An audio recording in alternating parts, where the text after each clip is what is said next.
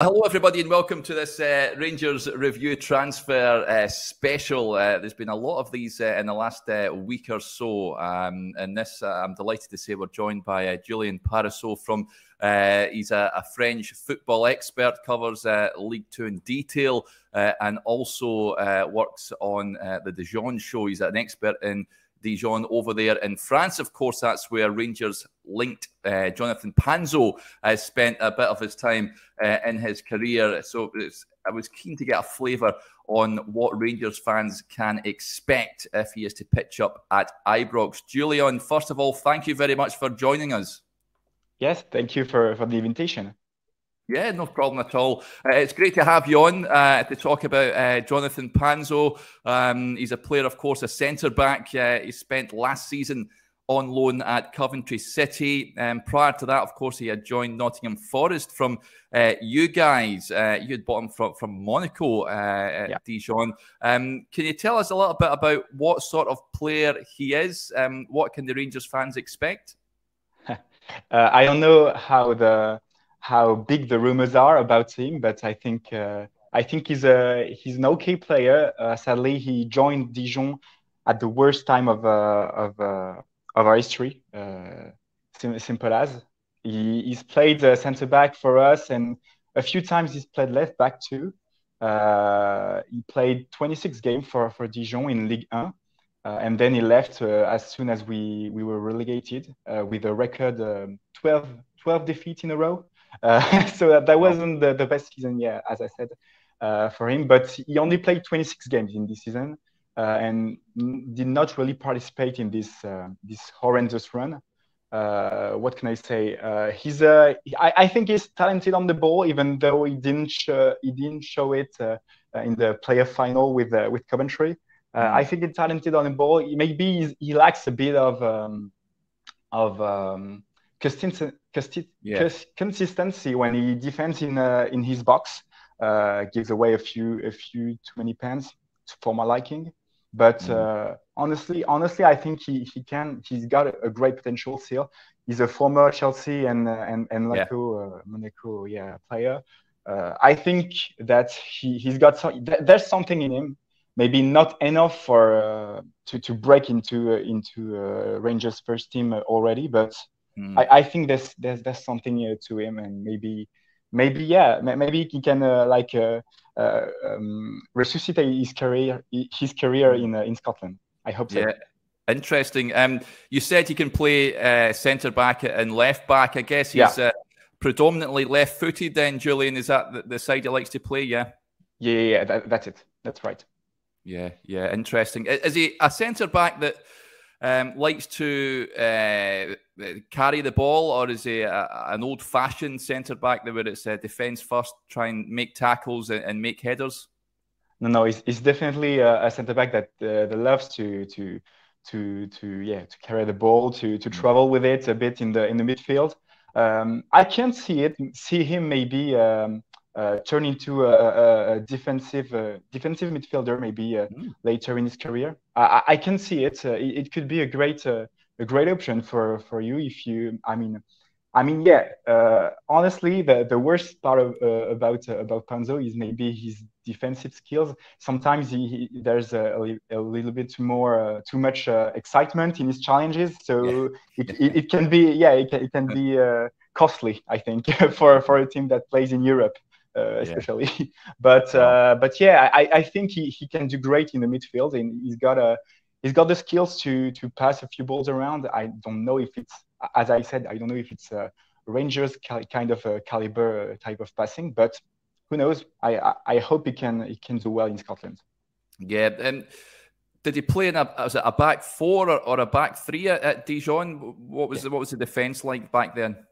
It was mostly a back four, very rarely a back three, and left centre back in the back four. Yeah, interesting. And he's a player as well. Was he a player that the Dijon fans appreciated? Did they like him, or were they sad to see him go when Nottingham Forest bought him?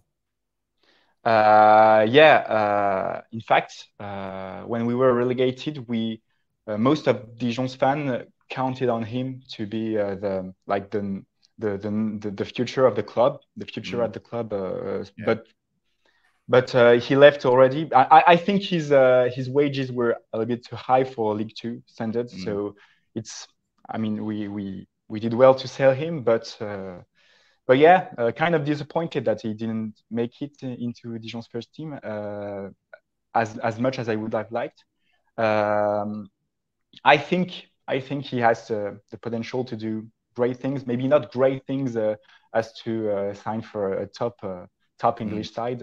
I know he's had a few spells in the English under 21 teams. Yeah. But yeah, I think he's got something to do with his career, and hopefully he'll find a suitable club that will help him progress and improve his passing game, his defensive game especially. He's only 22, I think. Yes. So plenty of room to grow. I hope he can do so. Yeah, it'll be interesting because Michael Beale, the Rangers manager, was his coach at Chelsea. So when you said coach him, I think he may be the best guy to try and improve his game, possibly. But joining Rangers, Julien, I mean, Dijon, as you said, in Ligue 1, they had a poor season and were relegated.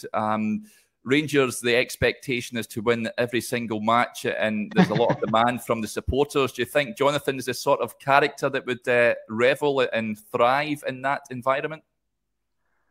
That's kind of hard to say, you know. I think we didn't see the full potential of Jonathan Panzo in our first team.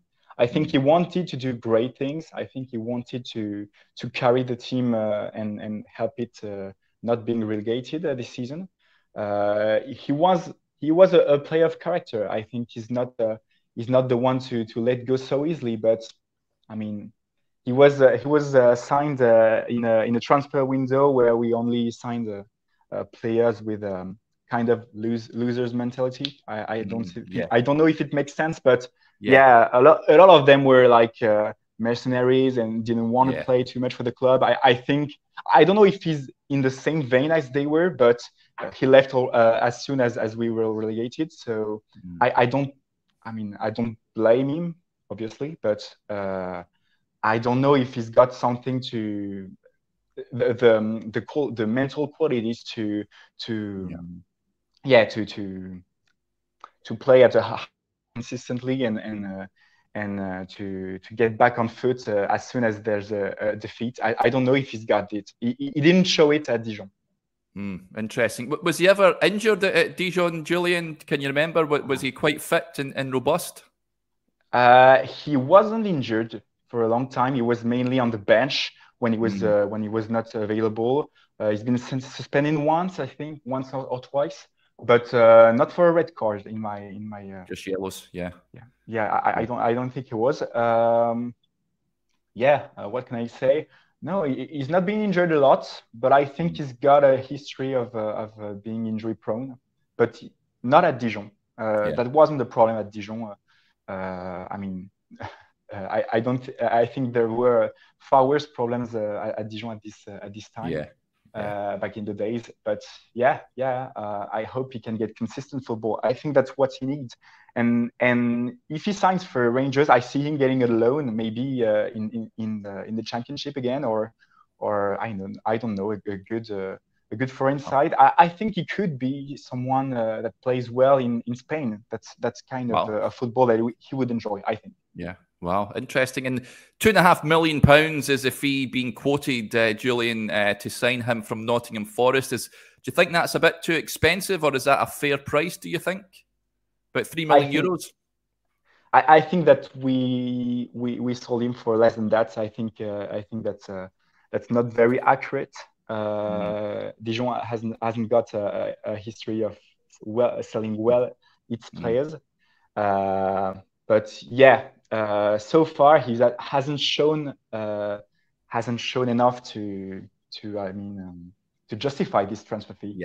In my opinion, and if he's sold by Forest because I don't know how much his contract has got in terms of how many years it has on his deal. But I think if Forest wants to sell him, it should be a fair cut of these 2.5 million euros.